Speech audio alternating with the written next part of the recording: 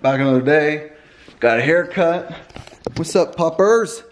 What's good? Look at you, so pretty. Can you sit? Can you sit? Can you shake? Are you a good boy? Are you a good boy? Apex. Getting so dang big. What do you think, Jay-Z? What do you think, bub? Can you sit for me? Can you sit? Can you shake? Can you shake? Hey, can I high five? Can I get a high five? All right. You're a good boy. Look at you. So pretty. Anyways, decided I want to put the intake manifold on today and the alternator. Maybe even get to the vacuum pump / high pressure fuel pump later. But the alternator it's got some oil on it from sitting in that box that had other stuff that had oil on it. And then the intake manifold was just covered in grime. I actually just took it out and pressure washed it. Turned out really good. I sprayed it down with some engine cleaner and some WD-40. Pressure washed it. Looks great. So I don't know what to do. I don't know if it's safe to pressure wash the alternator. I'm gonna try and just clean it up because it looks, I mean, it's disgusting right now. You see like oil on it. And the way it mounts up, yeah, you'll see that at the top. It's just not, I should have got a new one, but they're expensive. So I'm gonna try and clean it up a little bit. I wanted to hit it with the wire wheel, but I don't want to get any little bits of metal down in there. And it's pretty much the same with the brush. So just hoping to kind of just hit it real quick with the pressure washer, but we'll see. I'm gonna look it up. Well, sorry I didn't show that. I just kind of tossed it on and got carried away. It was so clean, I just started connecting things. So really, you got one water hose off of this that goes all the way up. Matches here. This goes across here. This goes across.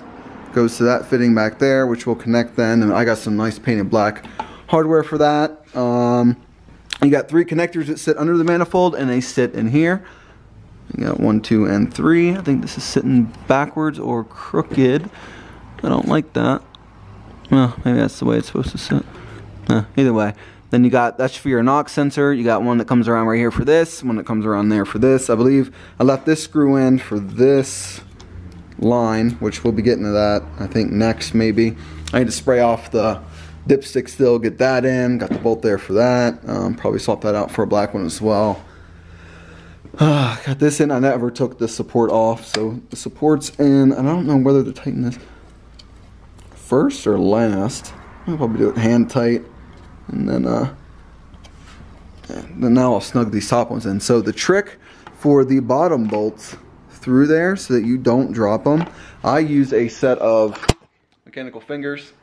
I grab the bolt and get it in there, twist it on a few threads, and then repeat for the whole bottom row, just so you don't drop it. Usually if you do, it lands on top of the fuel rail or gets there behind like the oil, not the oil cooler, but what's it called, heat exchanger, and it's a bitch to get out. Did it on the side of the road once, not a good time, not fun at all. Yeah, so use these. It's the next day here. Yesterday I got a little bit carried away. Forgot to hit the record button to do the time lapse to get the bolts in. But the manifold is fully installed, looking good. I got a couple specks of something I gotta wipe off. But overall, she's installed. Next up, I need to do this high pressure fuel pump or vacuum pump. The whole assembly. I was asking, his name is Gen3 Jetta on Instagram. Check him out. He's got a dope ass build going on. He builds motors and stuff. So we've been going back and forth randomly, like I do with everybody. I asked him how to install this. He said because I was trying to put it on. We got like that roller in there, and there's a spring on that, and you'd have to compress that and match up those teeth there into the cam. I kind of like fiddled with it, but didn't give it much pressure or anything. I didn't want to mess anything up. He said it's hard to do it that way, but to just take the 2 bolts off the top here and pull it off, install the bottom, install the top back on.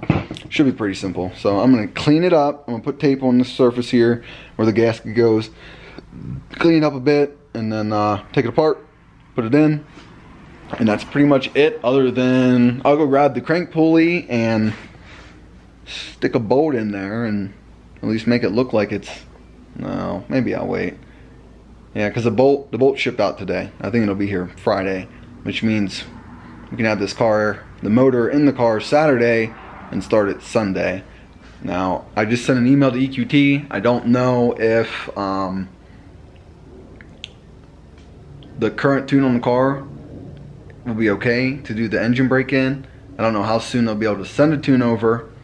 I also went today, I got break-in, this same guy, Gen 3 Jetta, shout out to him again, told me to get this stuff with whatever oil of my choice, conventional oil, not synthetic, and he said use most of the first bottle for the first initial startup, change it, put in like half another bottle, and do like 10 miles or so, or I was reading two different things, I forget what he said. Someone else said do like 10 miles on the second oil change, varying RPM, and they did it a couple different times, like a couple miles at a time, drove, let it cool off, drove to get the heat cycles, changed the oil again, and then I think at that point they put regular in, but I'm going to do a third one with cheap oil and whatever additive I have left, do a couple hundred, maybe 100 miles on that, and then swap to synthetic. Anyway, that may change by the time I do that, but I need to get this high pressure fuel pump in, and yeah. Oh, and the little adapter for the head comes in today, which means I can put all the rest of the ugly crap that goes over top on. I need to put the throttle bearing into the trans. I need to do a couple other random things. Still need seat brackets. I'll be sitting literally like on the floor for the first start probably, so that'll be fun. Boy, oh boy, so much going on over here. Here, you guys can watch me attempt to take this thing apart. God damn, it's tight. There we go. I think I was hitting the housing with the... I'm expecting a spring of some sort. He didn't give me a warning of anything, but feels like it's just gonna pop right out.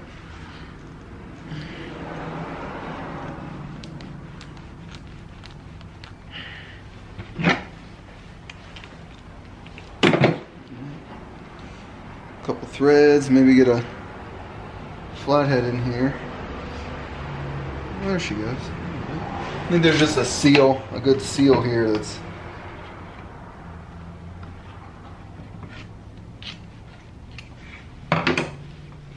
This is how you undo things when you're scared. Hopefully this goes back together easily.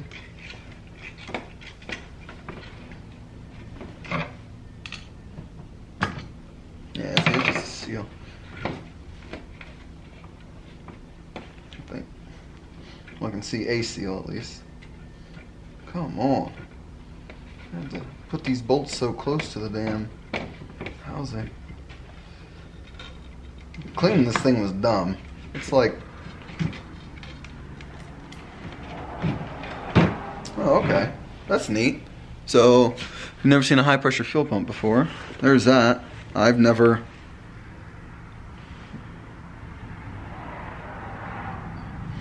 changed mine out or anything, so I guess that's a little piston there you change out. It's kind of like a valve, I guess, is what seems pretty simple. Oh boy. Ugh. Okay. Well, there's that, and apparently I can just press this little roller out. So there's a little roller in there. Oh yeah, it just comes on out. So I'll clean these up. Install this real fast. Got new bolts, new gasket, courtesy of Shop DAP. We'll go toss it on real fast. Okay. This slides right on. It's 3 bolts. All I gotta do is key up that thing I was showing you before. Now I'm gonna slide this other piece on and try to get this line on that at the same time.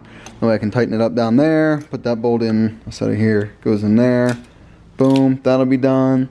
Once that piece gets here, I can start laying over like the brackets and stuff and clean that up. Yeah, getting pretty damn close.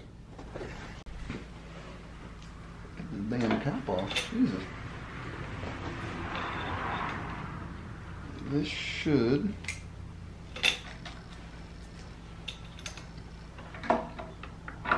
seems to be nice in play.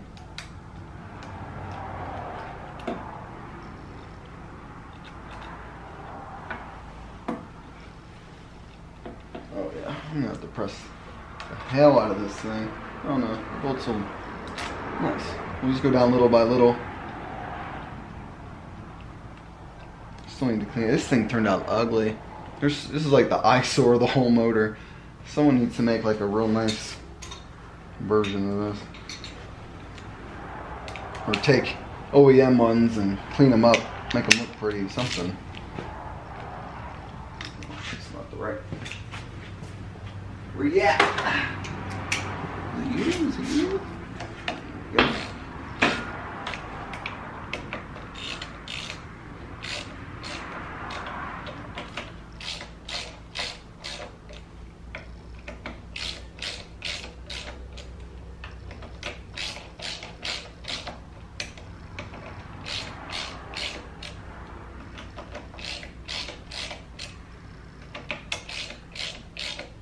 I don't know what the torque is for this, and I don't have new bolts for it. At least I don't think I do. Let me double check before I yank the hell out of these. I'm sure you're supposed to replace these, but I don't see these coming off.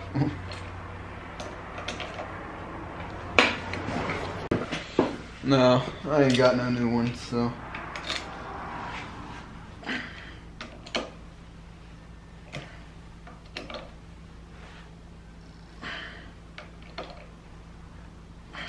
I think that will suffice. Now I need to get a wrench in down here, and that's going to be tight. That's pretty much it. I don't even have to cover up the motor anymore, I don't think. So sometimes these lines act funny. You got to make sure that the line itself is centered in there. Like this can be like without. That's what this is here for, is to keep it like centered. 'Cause I was tightening it down and this was like sitting way down on the bottom, so beware of that. So the mail lady just came, brought me this piece I've been telling you guys about. I'll drop the link for his, I think that he has a Facebook page, but I'll at least drop his email. Tell him Bryce sent you and you want the coolant head adapter if you want this. I think I paid $22. Comes with a Viton O-ring and a spare one. Let's put it in. Okay, so already got a bolt there waiting on it. Get that baby out. Slam this baby in. Oh yeah, she fits in there just real good.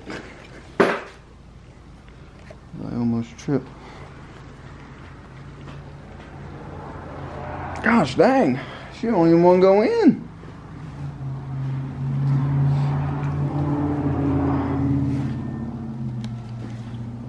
Come on.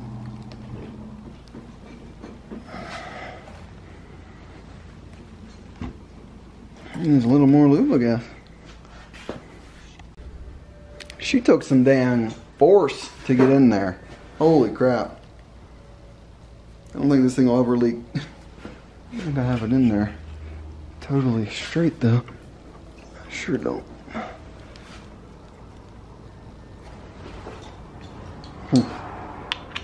Hell yeah.